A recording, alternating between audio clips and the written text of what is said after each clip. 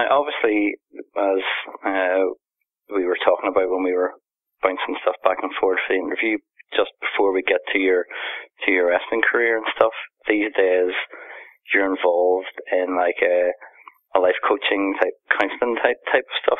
Could you just tell everyone exactly what it is you do and how you transitioned into it from wrestling? Absolutely. What basically happened is after wrestling, I was hooked on painkillers, and I wasn't in a happy place.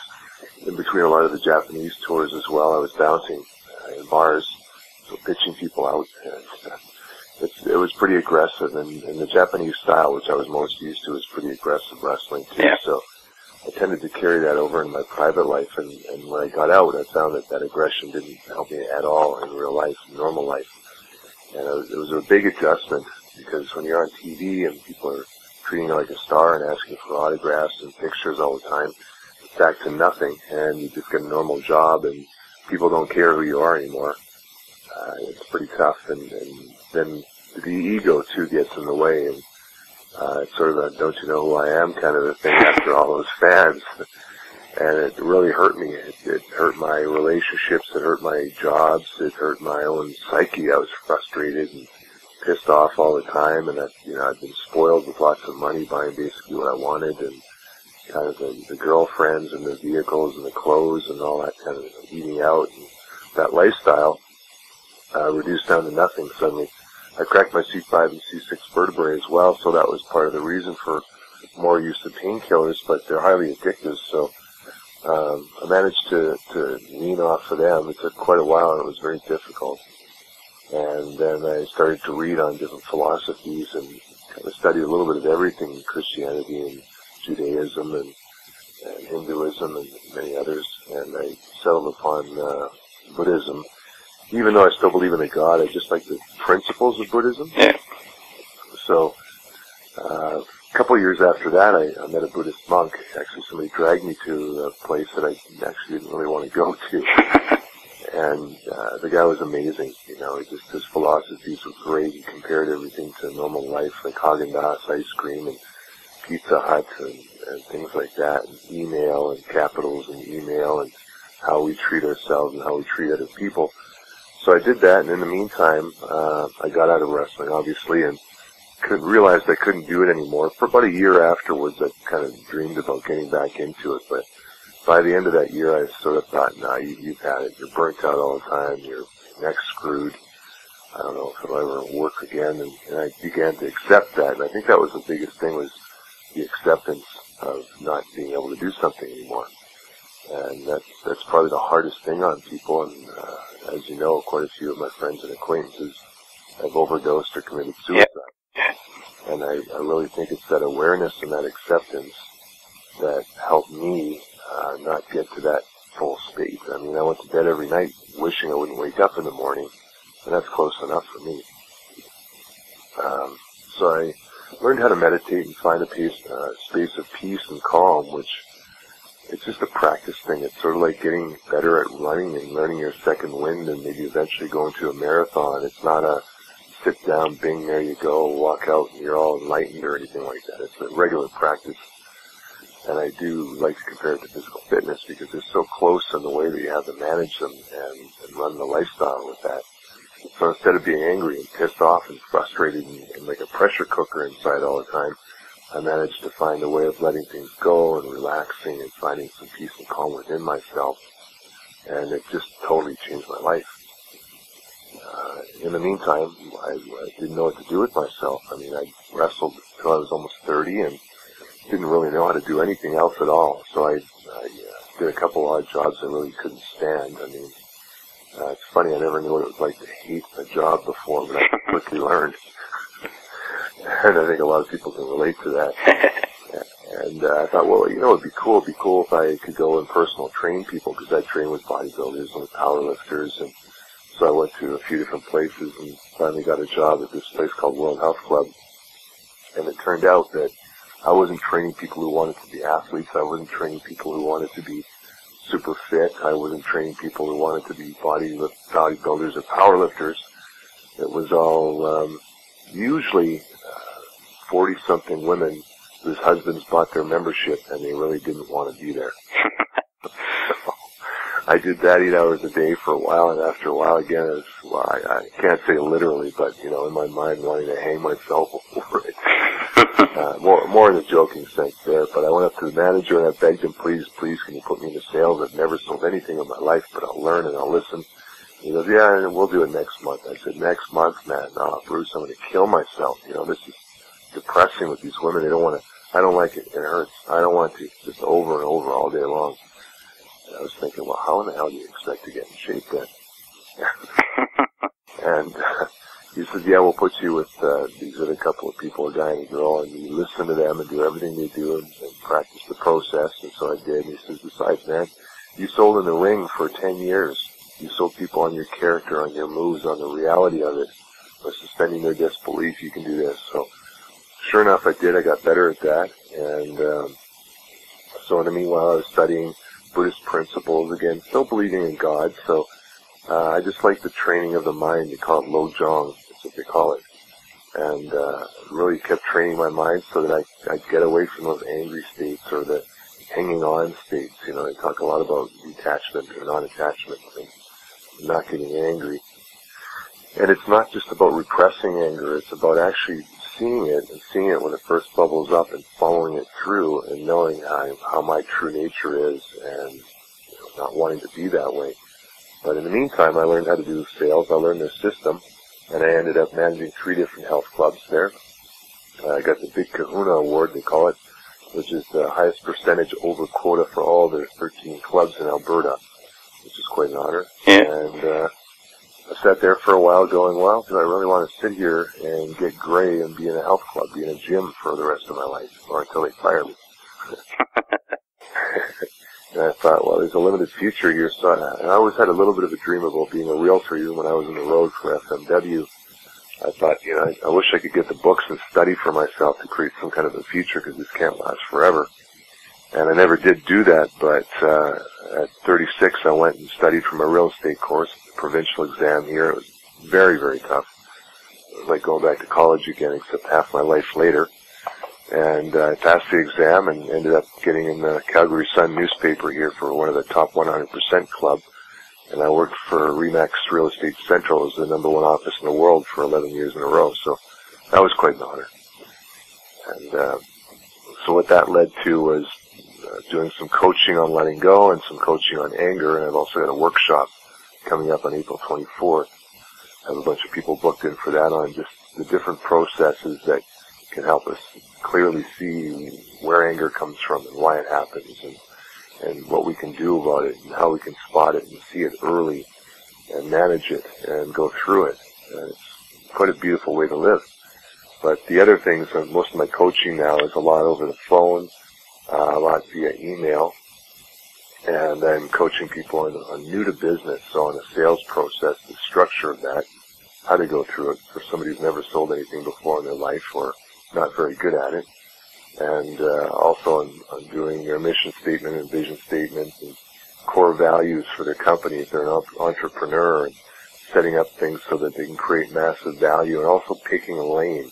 Because a lot of people, when they get into business, they go, well, I'm good at this, I'm good at this, I'm good at this. So I'm going to mix all 3. You can't do it that way because it confuses people. But people are, and people are dead set on that when they're breaking in as an entrepreneur most of the time. So I have to try and grind them down and go, okay, pick a lane here. What's most important, and what are you most passionate about, and what do you think is going to sell? So that's what most of my coaching is about. And I can be reached at ricktitan@live.com. And I'm on LinkedIn and Facebook as well, so easy to get a hold of me there. If anybody's interested in that. Also, I do keynote speeches for oil and gas companies, so the speech that I do is really based on what it took to become a champion in wrestling. I was a champion here in Canada, as you know, a brass knucks champion, world champion in FMW. And so I talk about the nuances, the little things, you know, of training to be like a bodybuilder and be one of the biggest, most muscular guys there, and also training with a power lifter and what it took and the psychology it took to lift heavier weights than almost anybody around. And being that in the FMW promotion and the promotions I went to. So even things like, costume and trunks and face paint and hair color, just to make yourself stand out, it was all business to me. I went about it very methodically. I don't know if many people understand that, but it wasn't a fluke. It wasn't an accident. Everything I did was a minor detail, right down to the paint on my boots, that was methodical and thought out beforehand because I knew the reaction it would get. And part of that reaction it got was me getting more money than some of the other guys. I mean, what inspired you then in your teens to get involved, to start training for the wrestling industry? Was it something that you enjoyed? Was it a passion were you a fan, or did you just kind of fall into it, or what happened? Yeah, it seems like everything, I look back at my life and I think everything was pretty pre-planned. I knew I watched a match, and I just started watching Stampede Wrestling and WWE and WCW, I think it was NWA at the time, in my teens. And at 16 I watched a match between Ric Flair and Ronnie Garvin. And I was already at my brown belt in martial art that mixed karate and judo. Yeah. So we're doing point sparring and just stopping at the tip of somebody's nose sometimes. And so I'm watching these guys go at it, and I thought, I can see through that. I can see what it's really about, and I can do that. And I was already 6'5" at 16. So I could slam dunk a basketball already. I was pretty athletic, and I just watched it at 16, and then I was determined to do it. I thought, wow, screw this sitting in a desk all day long. It drives me crazy. I'm not learning that much. Although I did do, finish high school and then did one semester of college, but then ran off to join the circus. It was amazing. That match to me was one of the most amazing matches I'd ever seen. The selling and the showmanship and even the blood and the cage match and, the violence of it, but the storyline of it and the character of each guy and how they took the audience through an emotional roller coaster ride, crowd psychology, all that stuff really appealed to me. And I thought, well, that's what I'm going to do. So at 18, I came out. Well, first of all, I asked everybody I knew in the Vancouver area, so that's the west coast of Canada, if they knew anybody that wrestled and if I could get taught by anybody. And I didn't really have any money. So I was just a kid. And so I ended up finding somebody who was my old schoolmate's sister's friend, and her husband had wrestled a little bit. And he was willing to take me and teach me a few things. So we went into this boxing ring, this stiff boxing ring that was probably 20 by 20. And I didn't think anything of it. I just got into martial arts. I could fight or take bumps anywhere. So he kind of taught me how to take bumps. Mine were crooked because they're judo style. So wrestling, you had to flip straight over and fall straight back. I had to readjust to that. That was kind of challenging at first, but I think I did it. Being 16, your mind is so flexible. I think I did it within about 10 minutes, sort of. And to me, that was a struggle at the time.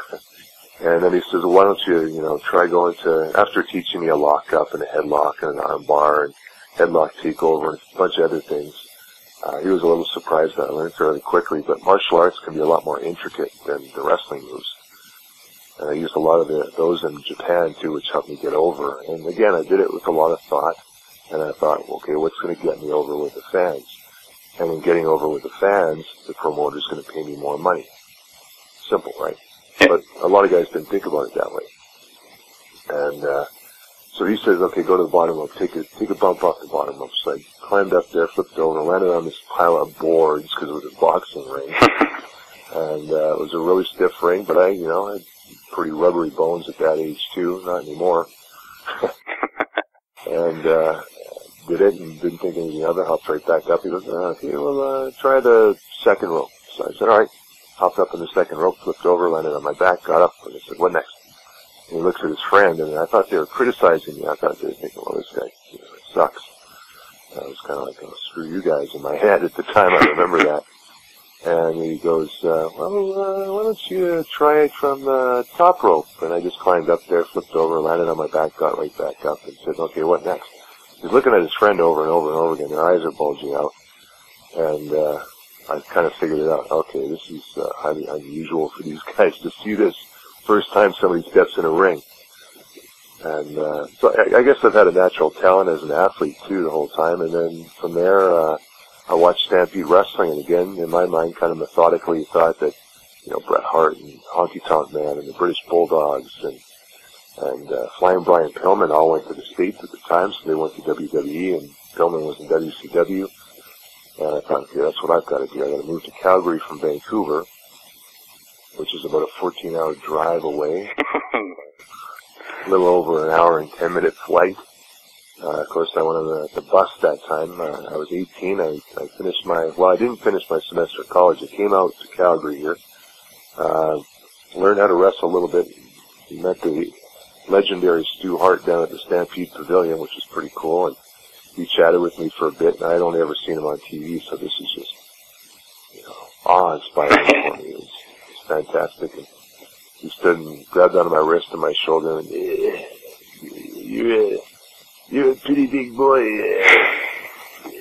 What are you, about 276 pounds? And I said, yeah, exactly. He did this through the whole time I knew him for about 10 years, too. He got 286.5 pounds. And, yeah, exactly. Every time, man. It was like a circus carny. It was hilarious. And so I went there and watched the guys on Stampede every Friday night. They had matches, and I thought it was the greatest thing in the world. I could feel the energy of the audience, and I even knew more so that's what I wanted to do. So I started training for a bit, then I broke my ankle trying to do those, they were actually flips off the top rope. And here I was, a super heavyweight, trying to move up to junior heavyweight. Broke my ankle, went back to Vancouver and finished my semester at college, and then stayed there for about 10 months, saved up some more money, and came back. And just as I came back, Stampede was starting to close its doors. So that was kind of a depressing thought. And I thought, oh, God, I came all the way out here for what?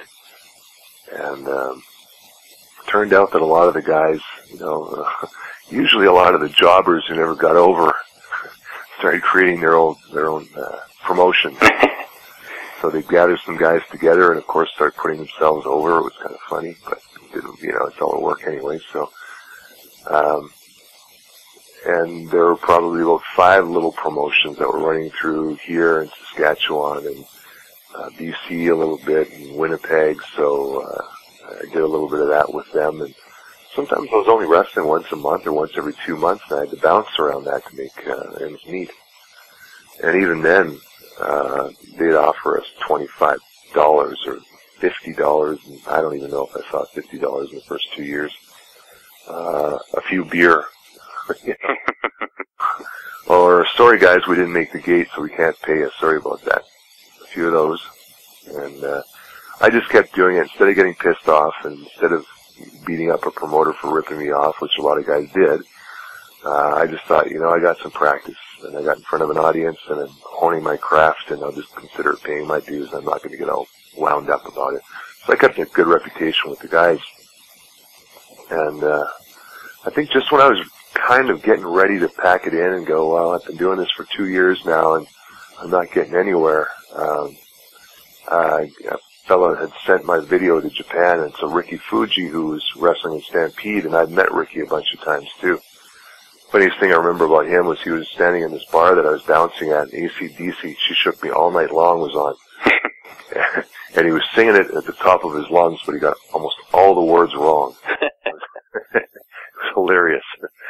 And he just thought he was pretty cool. But, people around him liked him too. He's a great guy. And so he was one of the contacts out there. And that's sort of how I got hooked up to go to Japan and FMW and started more full-time work. Yeah, I was going to ask about that, but whenever you, obviously, in your early days there, excuse me, in your early days there, you teamed with, and you were young when you were there, but you teamed with Mike Awesome, obviously. Now, did you know him before you got over there, or was it a case of just sort of two North Americans naturally gravitating to each other when you were there? Well, I think it was more the promotion's decision. And we looked, height-wise, build-wise, fairly similar. So, and that was another reason for me to add more color to my hair and to my face paint and my trunks and my boots and everything else too, to differentiate myself. But we met over there. We got along really well. Horace Boulder, Hulk Hogan's nephew, was over there all the time too, and I really got along with him well.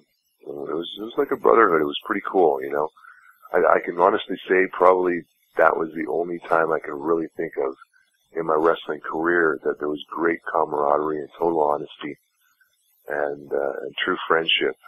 You know, it's like Steve Austin had in the back of his leather vest that time, don't trust anybody with PA. And unfortunately in that industry, it happens to be quite true. People are trying to stab you in the back all the time. You can't trust them. If your girlfriend had a tendency to even consider straying, one of the guys would be right on her, you know that.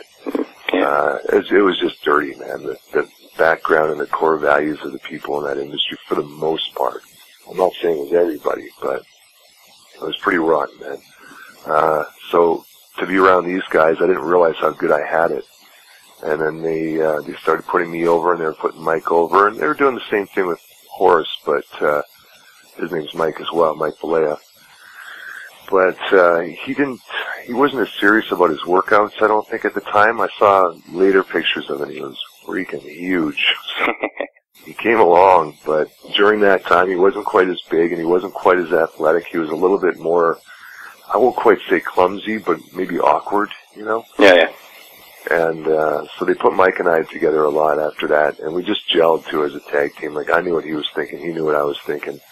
Man, we just went at it, and our timing was great, and we could kind of drag the other guys around and guide them a little bit. And then when it came to somebody like Onita, I mean, he was a master. He would be the one kind of leading us around by the nose. And we'd sit there and listen and learn and follow his lead and take on what he set out for us, and just, you know, he kind of taught us probably without even knowing. I mean, you yourself, obviously, you were tag champion with Mike for a short time, but you were also heavyweight champion there for a few weeks as well, as a young guy and relatively short time in the industry. This must have been sort of a great boost for you. Yeah, it was pretty cool. It was cool and depressing at the same time, which seems to be kind of par for the course with the wrestling business anyway. There's so many jaded things that can happen, but there's so many exciting things that can happen, and it seems like it's really kind of flatlined for a while and nothing's going on, and then all of a sudden some really great stuff happens and some kind of shitty stuff happens. And I ended up getting the belt, and then quickly afterwards they put Tarzan Goto over on me, and I didn't really have a chance to run with it. Yeah. Although, you know, I was still pretty green, and I kind of had an understanding of that for a while, but it was still a little bit of a letdown. And then they put Mike and I in there as the tag team champions, and, you know, I think we earned it. I think that we were bigger and stronger and had probably more legitimate fighting and wrestling abilities than most of the guys. And Mike was a tough guy. He was a legit tough guy. And I remember one time there was a couple of Korean guys, second-degree black belts in Taekwondo, much smaller than us, though. And this would have been something to put on some kind of a TV show. These guys came in and they're stiff kicking us and they're stiff punching us, and we were just trying to work with them, you know. Stay, you know, a little bit firm but not stiff with them, and trying to work with them. And they just kept cracking us and nailing us, like right in the ribs, right in the forehead, and probably even in the nose a little bit. And Mike and I, at one point, just turned around and looked at each other, and same thought process, same moment, and then we looked away, and we just went wham, wham, like forearms, working style, but across their back, and a forearm across the side of the neck and head, just lambasted these guys, picked them up by the neck and the balls pretty much, pressed them over our heads, walked to the opposite sides of the ring, and threw them out into the audience. And with pretty much blatant disregard, too. And one guy who had been around there quite a few times, he kind of got it, I think, and he crawled back into the ring. And the other guy, the greener guy, which, you know, you should have this stuff explained to you before you go over there. Gregory Verichev was a Russian judo Olympic medalist, and he got it. He never hurt anybody.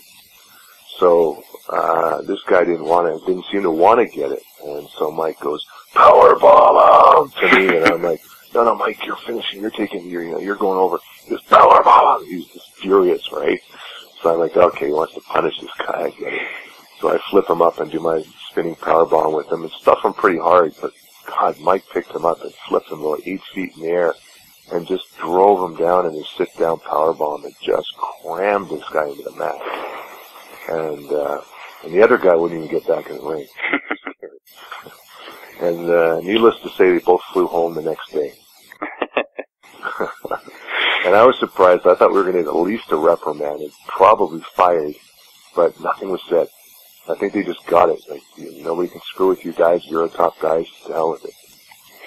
Interesting. I mean, obviously, in your time after that, before we just talk about you and your time in WWF, obviously Mike had been in ECW and WCW and so on, but I mean, had you been in contact with him after you left, and do you think, given everything that obviously that happened to him and with him, do you think if your type of what next stuff had been around for him, that really would have helped him? I don't know if I was in a position to be able to help him. If I'd maybe lived near him, I could have had some kind of influence, but I don't think I'd like to even consider playing God or anything like that. And I mean, when it comes to, and I don't know what he was up to, and him and I had kept in touch a little bit. I was in the WWE. I was down in Florida. I actually stayed with him in Tampa, Florida. I met his wife and kid, and I think I'd met her actually before on tour a couple of times as well. And they're terrific, and it was so nice to see him have a family life, because I never did have a family life while in that business at all. And I kind of envied that and appreciated it and respected it. And I thought, if anything, that's going to save him from some of the attitude that a lot of the guys had. That I still had too. I won't deny it. If people are close to me, I treated them really well, but if they weren't close to me, I probably didn't treat them very well at all. And just that ego, and also self-defense. I mean, you get a lot of assholes and idiots coming up and saying things like, is it fake, and you're the fake Razor and you suck, and you hear this stuff all day long. After a while, you get pretty jaded and you don't really care to be nice to anybody anymore. And it's too bad that a few paint the whole scene with the same color for you, because then you get kind of rude to everybody after a while. But regardless, Mike and I didn't.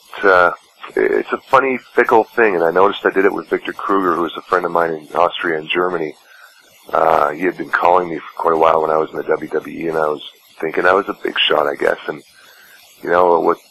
why do I need to call back somebody from that far past? And I think there's some ego and attitude that goes in, especially in my 20s. Now into my 30s, and now even into my 40s. I don't think that way at all anymore, but also I've gone through a lot of mental training so as not to be that way. And I found that it was really hard to keep in touch with the guys that I'd spent a lot of time with and thought I'd gotten a good friendship with. And being on the road all the time, guys just don't, their life is fast-paced. They get a phone call, they forget in an hour, and the next day they forget altogether. I understand that. But it's sort of a big boys crew too. If you're not part of that clique anymore, if you're not part of the industry anymore, and you're not cool, then they just write you off. Yeah. They don't bother with you at all. And I've tried to phone a bunch of people and keep in touch with a bunch of them, and pretty much no response whatsoever. It's a little bit sad. I mean, you mentioned there that's called the new Razor Ramon when you came into WWF in '96. Now, what led to you getting the gig there? I'm assuming there was interest in them or with them in you before the character came up. But what led to you joining? It was fun. I used to goof around and just do imitations of wrestlers all the time. I loved Hulk Hogan, so I'd pull out I was in FMW or WAR. Let me tell you something, brother. And I'd do that with a couple of guys, and traveling with Chris Jericho there. And then I'd do the, hey man, Oya man, Chico, just playing around. And Chris used to sing, you're not Scott Hall, man. Quit doing that. You're driving me nuts. Because I'd just screw around with him sometimes. And all it was really goofing off. And then Sabu, actually, I hadn't been working for a little while. I was really frustrated. I was really down. So I think just like any sport or entertainment industry, when people have a quick stop to it and they're gone out of the scene for a few months or even a year, it's pretty depressing. You got all that excitement, all that adrenaline every night, all these people vying after you, and all of a sudden you got nothing. It's flatlined, and it's depressing. And it's hard to adjust. And so I was sitting around my place, still working out hard, but, you know, kind of down. And Sabu called me out of the blue, and he goes, "Hey, Titan, want to come to ECW?" As soon as I pick up the phone, right? I didn't even know what to say. It took me a second to even register that I was getting a phone call from Sabu. I hadn't talked to him in so long. I said, "Yeah, I'd love to, sure."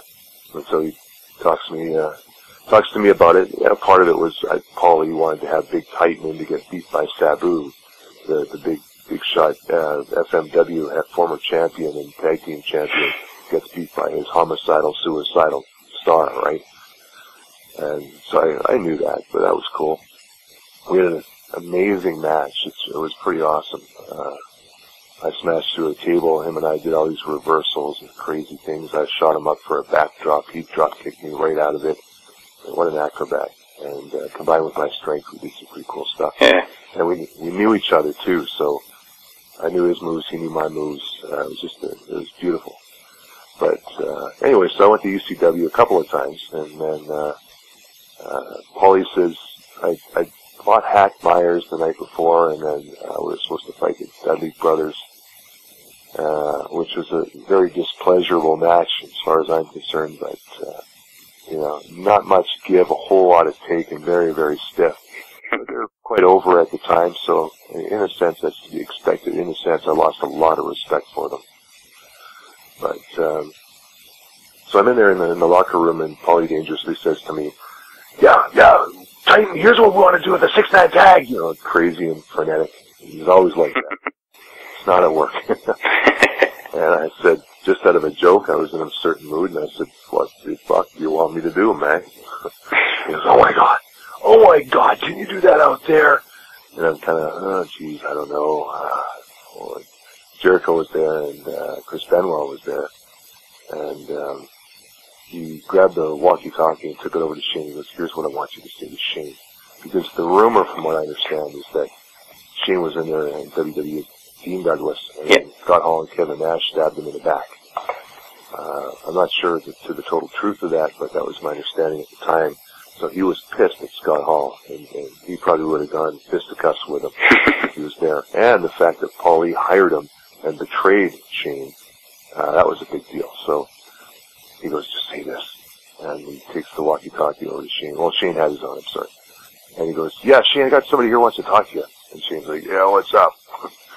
I said, "Hey, Douglas, you didn't think I was going to go down to Atlanta before I came here to kick your ass, did you, Chico?" He stood up, and he was like, oh, his eyes were bulging out of his head. He was deep red in the face. Veins were popping out of his neck. He was just enraged. And I stood up, because I was sitting down trying to hide on him a little bit.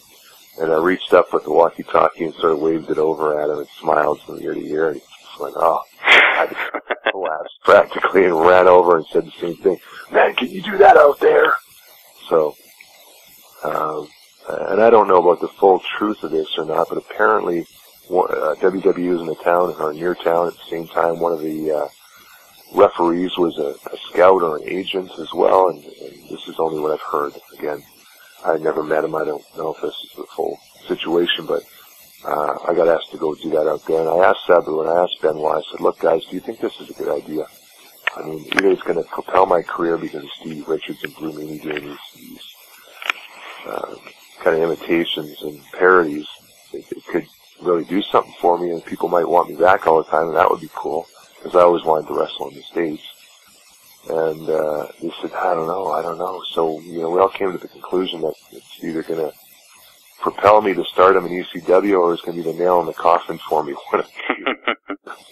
And I thought, well, I'll take the chance, because Big Titan's been only getting over in a mediocre, lukewarm way over here so far.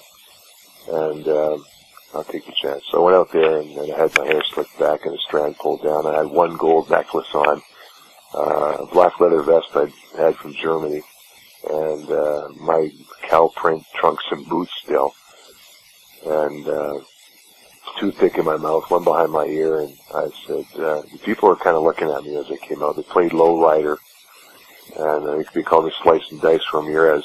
I think people were expecting Scott Hall, but then I came out and I did that little glide walk and did my little shuffle and wiped off my boots on the ring apron and slowly stepped between the ropes, and they gave me the mic first because they knew the setup.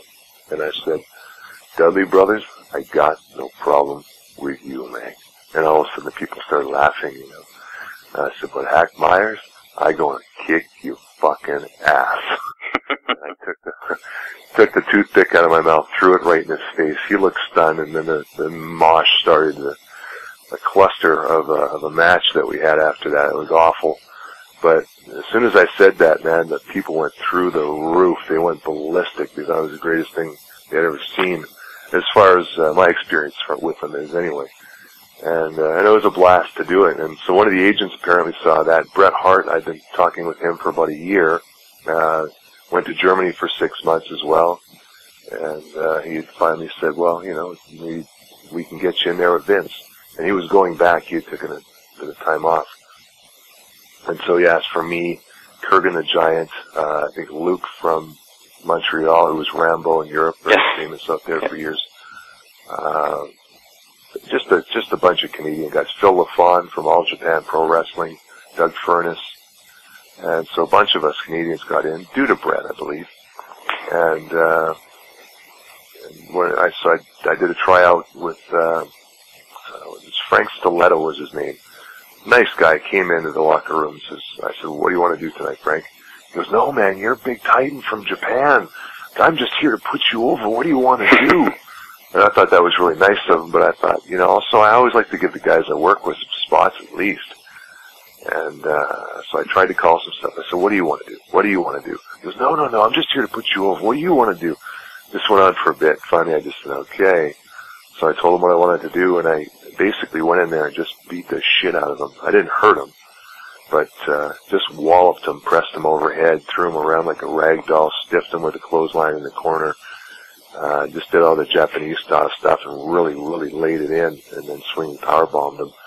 It was a pretty flat reaction from the audience because he just didn't know who I was, you know.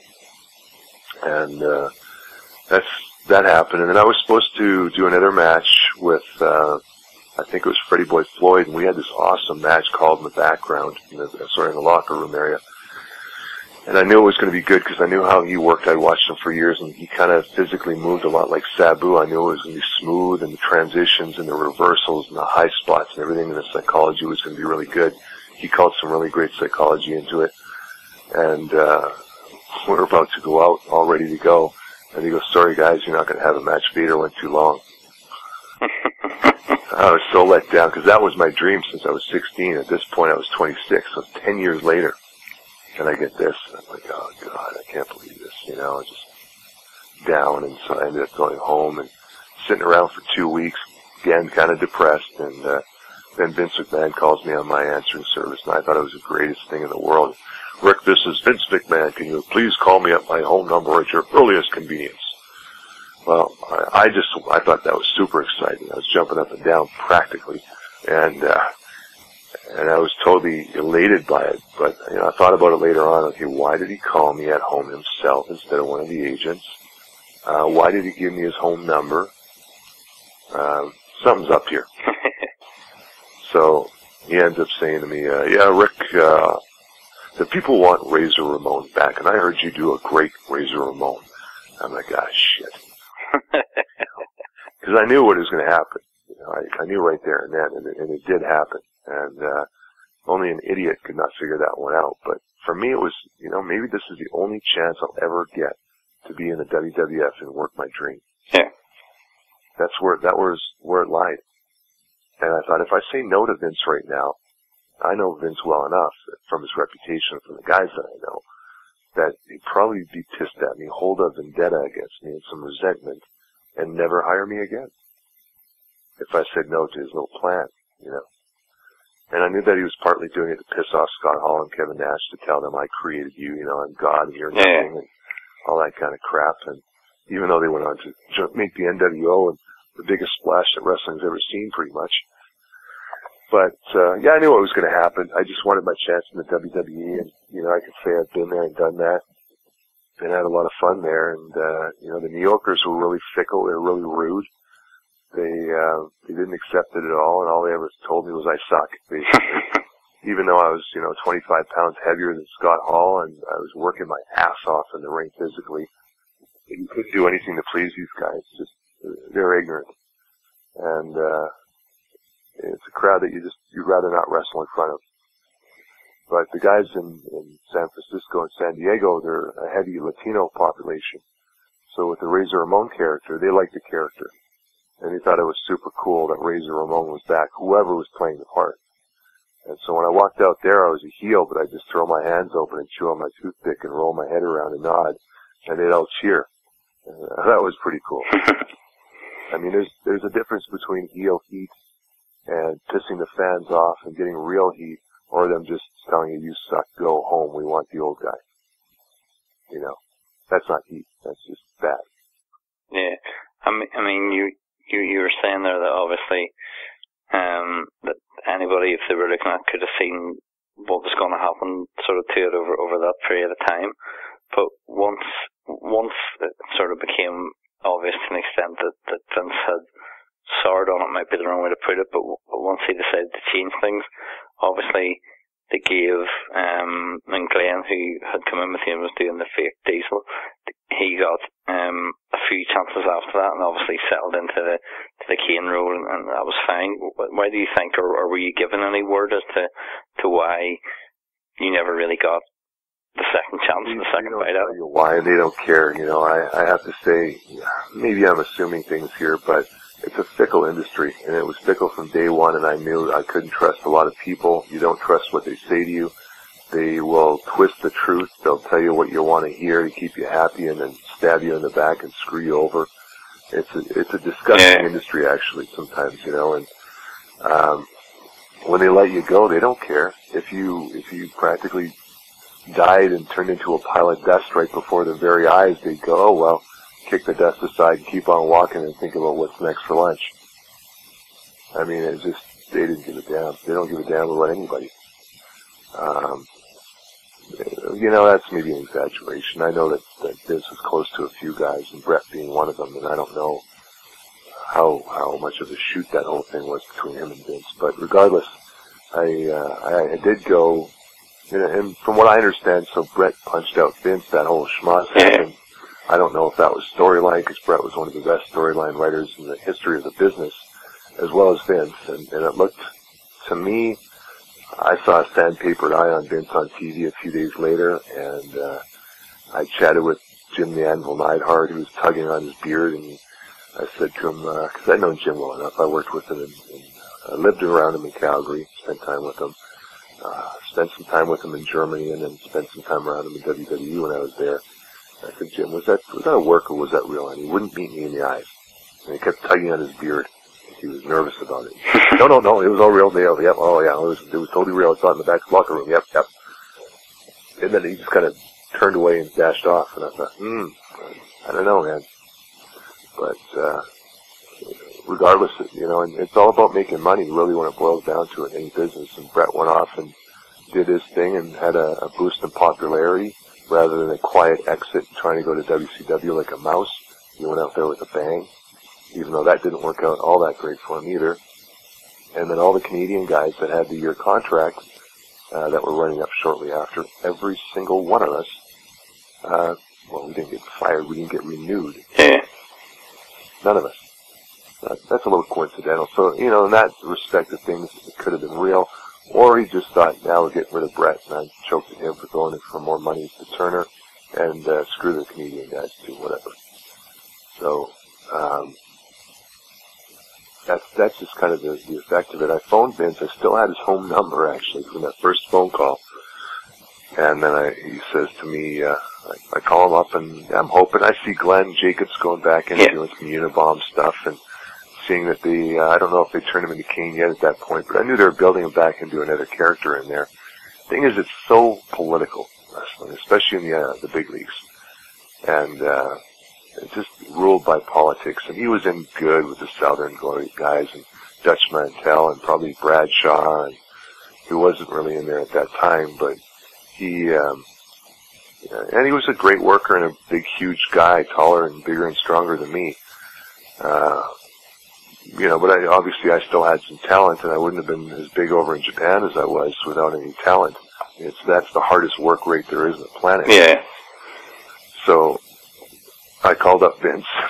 He wasn't expecting my call, and I said, "Hey, Vince, this is Rick Titan here from Calgary, Alberta, Canada.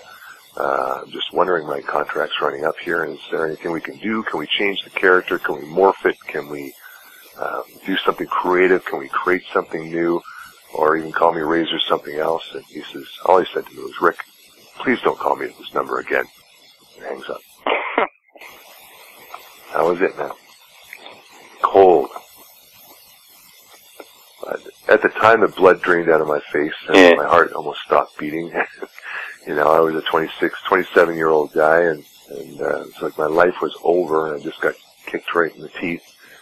But now looking back, it was probably one of the best things that ever happened, and life is really good right now. I look at the big picture of things, and the guys that are no longer with us. Yeah. And I had my problems with some drinking and some painkillers as well, but I managed my way through them, and I'm really grateful for that. So many guys that, you know, they say a heart attack, and quite a few of them too, but, well, in your late 30s, what's the most common cause of a heart attack, right? And I don't know. I'm not putting any labels on anybody or saying that anybody did anything any different than anybody else, but coincidental, maybe, is the word I'll use. And it's really sad. And to progress to the point where I am now, after going through, you know, doing successful in the health club industry, managing 3 different clubs, and then becoming a successful real estate agent, making really good money for a few years until the market crashed. That was a challenging time for everybody.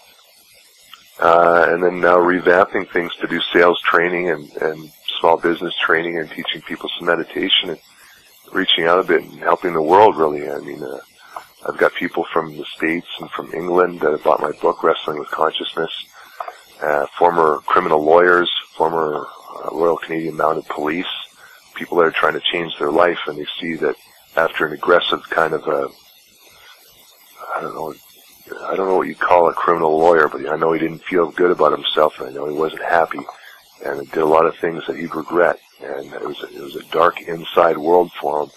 And with some of the information that I shared from the experiences that I learned from others, I know I helped him out, and that's pretty cool.